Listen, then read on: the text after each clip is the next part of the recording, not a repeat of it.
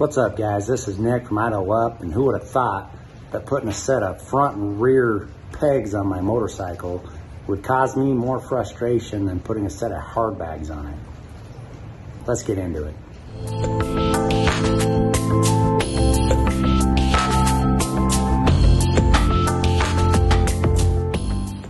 Alright guys, now that my frustration's over and the pegs are on the bike, I just wanted to show them to you real quick before getting to the install process.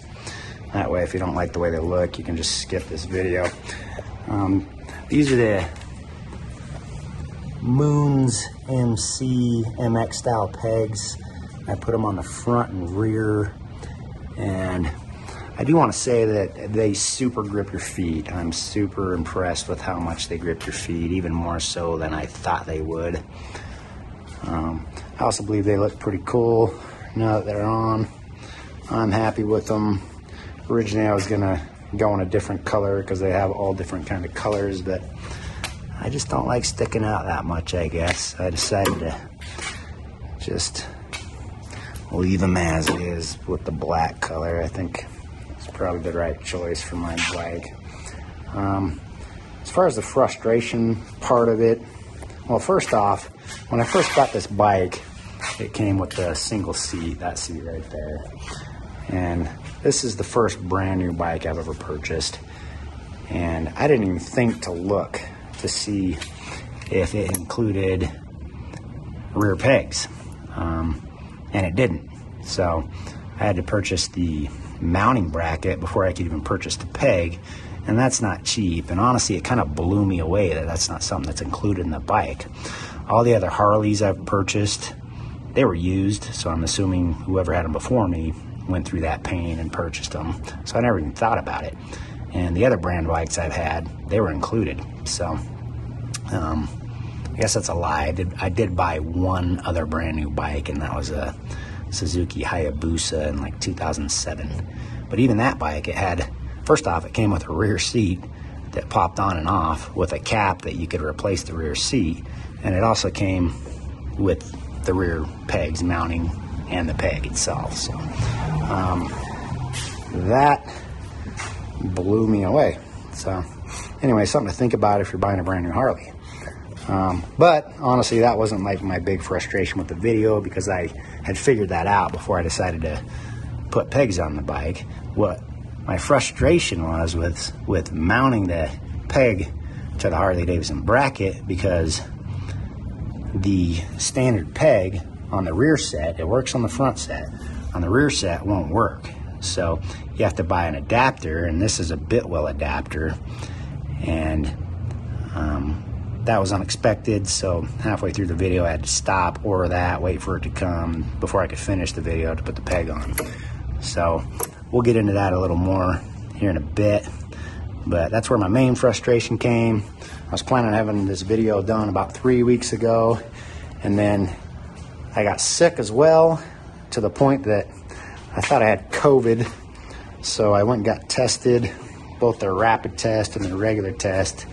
Both came back negative, so it turns out I was just regular sick. So imagine that. Kind of irritated me though, because the rain's coming, and looking at the forecast, the snow's coming. So I kind of got screwed out of my last two weeks, almost 3 weeks opportunity to ride this bike. I'm hoping that the forecast is wrong and I can sneak in a couple more rides before we get the lovely snow here in Idaho.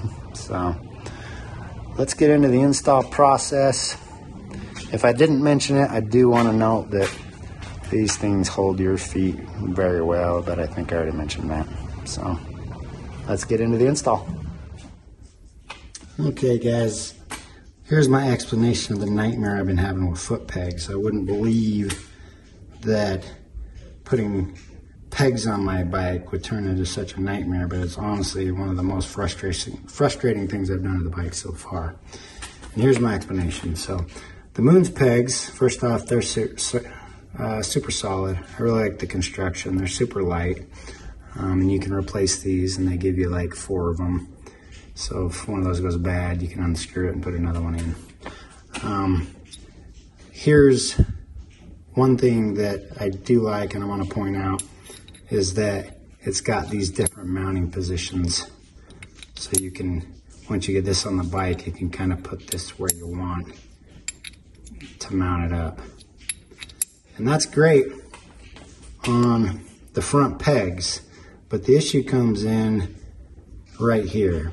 So on the front pegs, all you need is a single hole to mount this, and they work fine. The problem is, on the rear peg, you need two.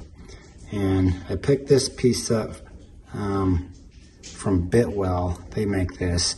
And the reason you need two holes is because this spring drops into that hole, and then a little ball goes onto it. And then you put, and then this rests on this, which mounts inside of the Harley Davidson mount for the rear pegs, and kind of works like this. So just imagine the spring and balls in there. When this is all hooked up, that ball would be sitting right there, and that would be the out position when you have a rider on the back. And then when you click it up, the ball rests in this other hole, and that's what holds it up. So that would be when you don't have a rider. So, like I was saying, this only has a single hole. Not only that, when this is sitting in the mount, this is too thick to fit in there. So you'll notice this is thinner. So when it's sitting in the mount and this squishes down, that still sits in there. This was my solution to that, and I thought it was going to be fine, and it'll work, but what I don't like is I lose this ability to have a secure mount because of that kind of ratchet system in there, because this is just smooth. So essentially I just gotta put it down or tighten it down really hard with some Loctite, and I wouldn't do that on the front pegs, but on the passenger peg, they're not going to be as abused, so I don't think they'll slip, and I'll keep a close eye on them. But I just wish that MOONSMC would have took that into account and built a set like this with two holes that was thinner to fit on there, and it would ride a little cleaner, because now I'm also going to have these sticking out a little, which might actually be more comfortable for the rider. I'll show you what that looks like on the bike, just because they can put their feet out a little further, or the passenger, because they can put their feet out a little further. But just something to be aware of. At this point, I've spent as much figuring this issue out as I would have if I would have just bought a set of Harley Davidson rear pegs and not tried to match the front pegs. And if I really hate the way this looks, it's probably what I'm going to do anyway, and I'll just get rid of these. But we'll see how it looks and how it functions. The other thing is the finish on these Biltwells isn't quite as nice as the peg. So when you put them together, it kind of really sticks out. So, I mean, it feels like a solid piece, but I'm assuming this is steel and this is aluminum. Don't quote me on that, but I think that accounts for the different finish. All right, that's my nightmare with foot pegs. And again, I never thought that putting foot pegs on my motorcycle would be so frustrating, but it's taken me longer to get this video out than any other video I've done, because I've had to order different pegs and mounting options to try to figure out this nightmare. So that's my 2 cents on that. Okay guys, now that you've once again learned through my mistakes, maybe you can avoid some of these potential issues when you're selecting front and rear pegs and mounting options. With that said, let's move on to the install process. I'm going to start out by removing some of these small plastic plugs where the Harley Davidson mounts actually screw into the bike. On the Lowrider S, there's 2 mounting hole location options, but that's really going to be determined by what kind of pipes you're running, because chances are one of those mounting hole location options will be covered. You'll notice that I used a set of needle nose pliers to take out one of the plugs, and that's because I didn't want to damage it and I wanted to retain it to fill in the hole under it. On the other side of the bike, I didn't need to save the plug, so I simply knocked a Phillips screwdriver into the plug and then unscrewed it.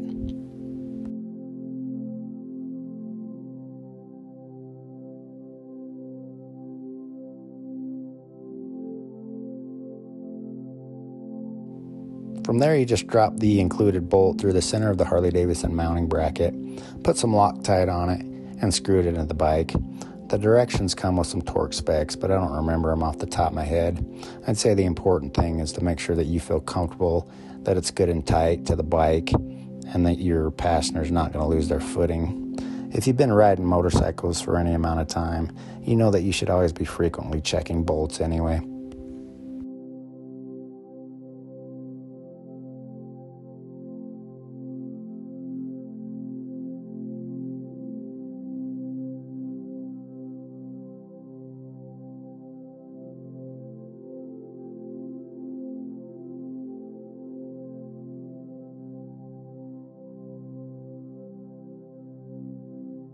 Now that you've got your rear Harley-Davidson mounting brackets ready, go ahead and remove your front pegs by knocking out the retaining clip with a flathead screwdriver and a hammer, and then pulling out the retaining pin. Be careful as you remove the peg because there is a spring under pressure that you're going to reuse with your new pegs.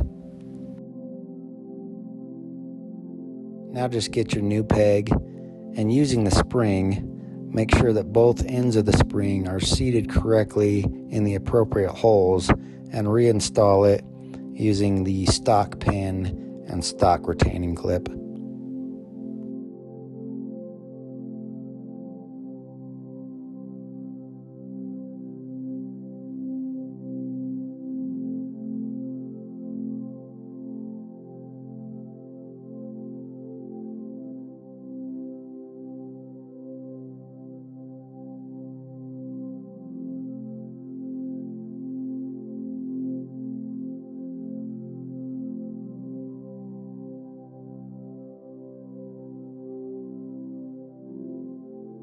Now pick what mounting position you want to use, put some Loctite on the bolt, and screw it in the bike, and then just rinse and repeat on the other side.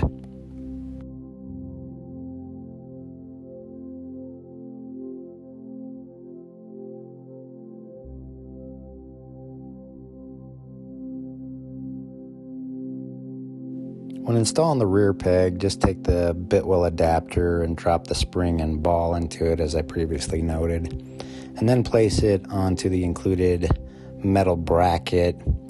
But don't try to push down the spring as it's pretty difficult. There's quite a bit of tension on it. Instead, use the Harley-Davidson mounting bracket and just push the metal piece into the bracket, and it'll easily push the spring down.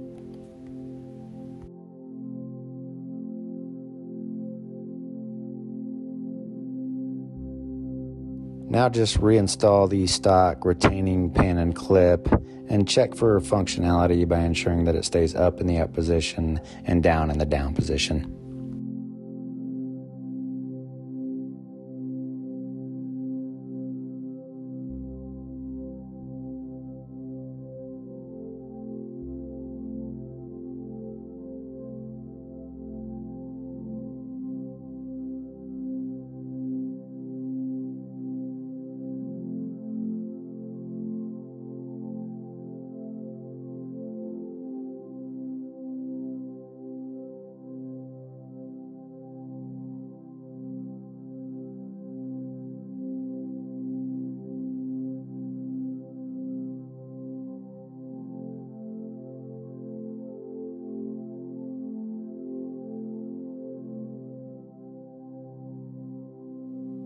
Now just get your passenger peg, put some Loctite on the bolt, and tighten it down to the mounting bracket.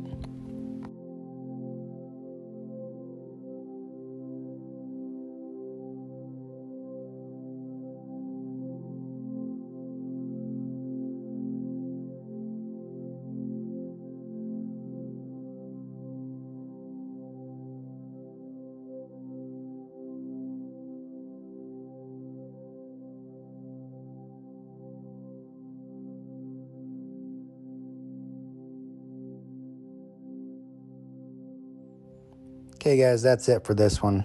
Just remember Murphy's Law when you're putting on motorcycle pegs. If anything can go wrong, it will. Seems like it's always the dumb stuff that hangs me up. So hopefully the next project goes a little smoother and I can get the video out a little sooner. In the meantime, if you're enjoying my videos, make sure you subscribe to my channel and ring that bell. That way you won't miss out on my future content. If you haven't figured it out so far, I really hate being sick, and I feel like I'm finally getting my voice back, so maybe on the next one I won't be so cranky. Until then, this is Nick with Idle Up, and keep up.